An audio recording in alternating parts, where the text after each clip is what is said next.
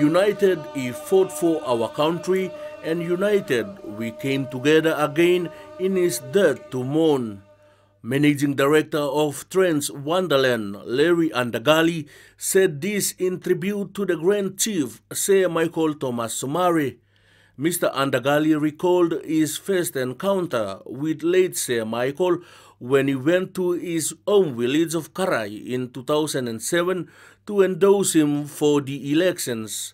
He said late Sir Michael's presence in the village changed his late father's perception of the founding father. For the last 45 years, our country of 1,000 tribes, more than 800 languages, they come out in numbers to celebrate that freedom.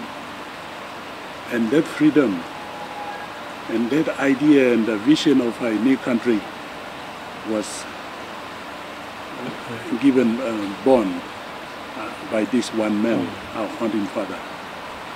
Mr. Andagali said the onus is on the current leadership to take the baton from the late Grand Chief and lead the country in fairness and unity. He called on the people of Ella also to stop fighting and embrace the vision that late Sir Michael had for us, a vision of peace and togetherness.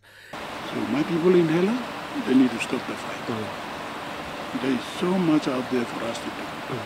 There's so much opportunity here for our country and for our generations ahead. We just need to come together. And we must always continue to dream.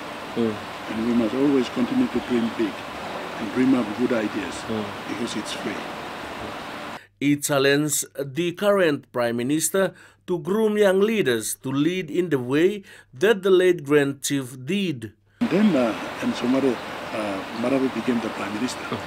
So Marape now has a challenge, to groom, more young Papua New Guinean leaders, to take over and to become responsible leaders, not destructive leaders.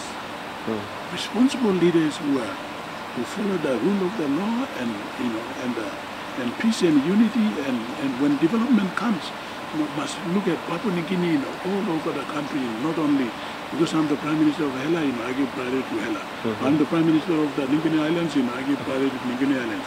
Somare love everybody. Freddie Mo, TVWAN News.